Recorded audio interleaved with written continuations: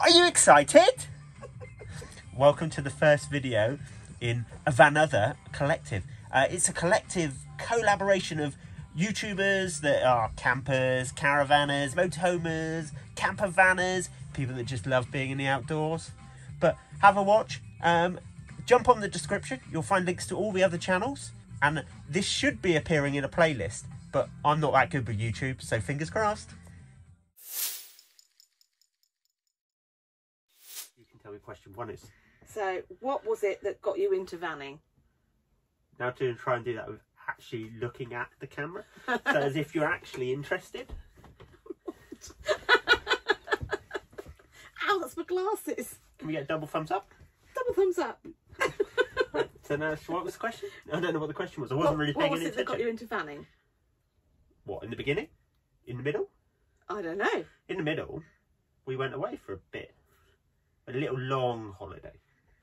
What, when we gave up work? Yeah, that's the one. Yeah, when we stopped working, that thing, that horrible thing that gets in the way of work. Work, the big W. So we went away for 8 months with zero plan. We just got in the van and went. But I suppose in the beginning, we got the first caravan, didn't we? We did. A little tiny one, little old one. See, and then we had some caravans. And then we got rid of the caravan because we didn't use one for 12 months. It sat in the storage yard.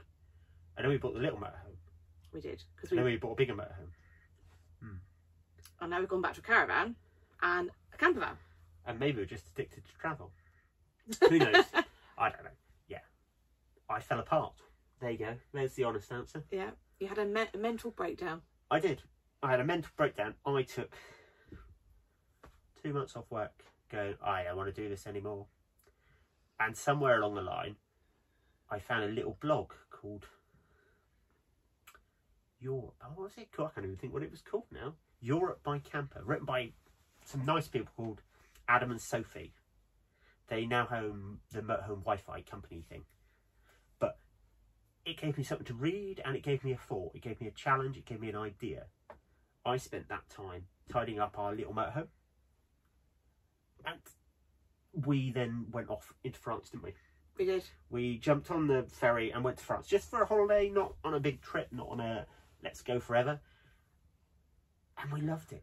We drove from, where did we get? We drove from Calais, didn't we? Yeah, all the way down all to the way South to France. Saint-Tropez and back in a fortnight. Well, in probably 20 days. But yeah, all the way down and all the way back, stopping on airs. We booked a campsite at the bottom, which was the worst mistake we ever made, because we found this most gorgeous little air sat at the top of a cliff looking down on a blue lake. Yeah, it was gorgeous. We'd stopped for lunch, but we'd stayed overnight, but we could have stayed there forever because it was just perfect. Yeah. So, I don't know, my vanning experience, yes, that got me into vanning. Now it's my life. I can't imagine ever living in a house. If I do, it will be a build. It will. There'll be somewhere foreign. There'll be a pile of bricks somewhere that will be a project to actually fill up my time rather than the house. It will be a let's rebuild a water mill in the middle of France somewhere or something. I don't know. Something random, you know, a winemaker's cottage in Hungary. Who knows? Something will turn up. Always does. How long have we been camping for? You, years. Me, since you were a child. Yeah, since I was this big. I'm not much bigger than that now, by the way. But since I was this big. And me, since I met you. Oh no, you camped before that. Because when I first met you, you had a tent that you took took away. Yes, I did have a tent. And I did stay in static caravans. And you came back 2 days later because you hadn't put the painted bits in the bottom of the pole, so it fell down. That's true. So yes, I have been camping in a tent.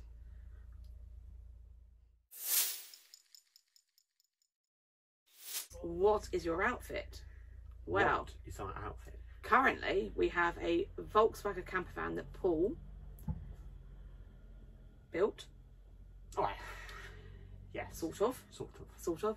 And we have a Bailey caravan to live in because we are currently campsite wardens. So this is the best for us at the moment. Yeah, because we've got the best of both worlds. We've got the caravan, which gives us space, gives us somewhere to put all our junk. And then we've still got the camper van for when we want to escape for the weekend. it's a good setup at the minute. Is it our long-term setup? Probably not, because at some point we shall need to vanish and go and see the world again, because I'm bored of staying still. You've been doing it for 5 years. 5 years of staying still. Staying 5 years of staying still after travelling is hard work. So at some point, retirement plan. I've got a little way to go yet. 6 months? 12 months? 12 months. Well, we're off on holiday in... Probably 10 years. A few weeks. Maybe I'll retire sooner than that, and then I will get to go, and I shall need a big motorhome with big off-road tyres that's like kitted out for the winter and can give me a ski season and doesn't require ever plugging in, so it'll need lots of roof space for lots of solar panels and lots of space for lithium batteries. Or maybe I need to win the lottery in between so that Morello can be here. One or the other. Yeah, the other first, I think. I don't think you're going to win the lottery. Not going to win the lottery. but you never know. I might have to start playing, but you never know. I might win at some point. You might. You might. Always good luck on that one.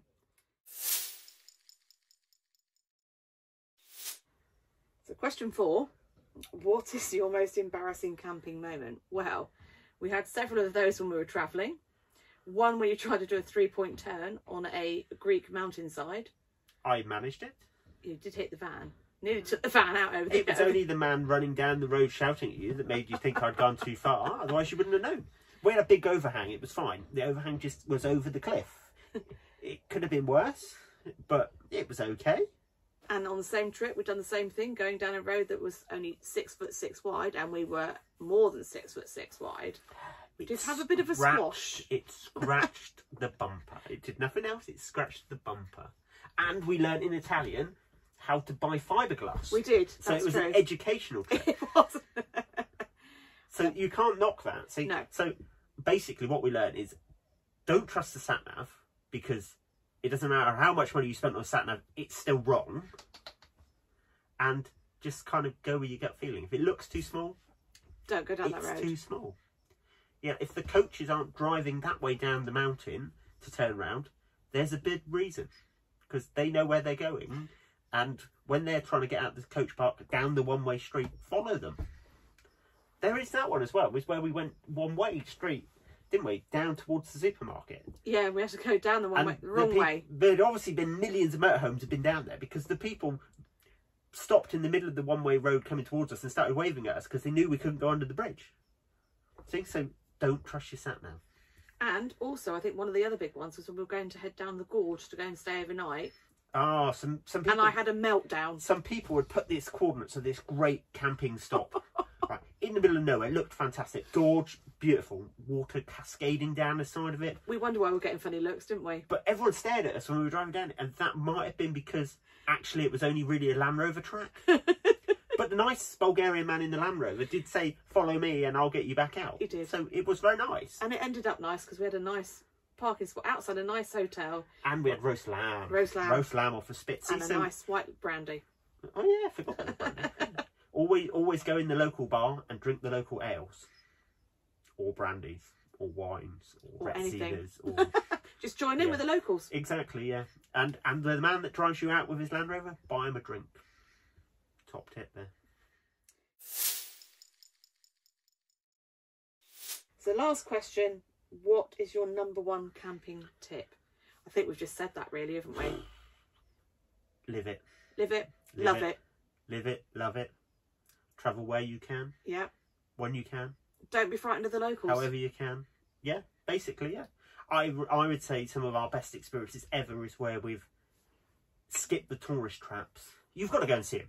Right? When we went to Italy, we had to go and tick off Rome, Pisa. Where else did we go? I don't know, Pompeii. Yeah. The Cinque Terre. You've got to see them, but also you've got to get away from those tourist traps and you've got to go and see the local stuff.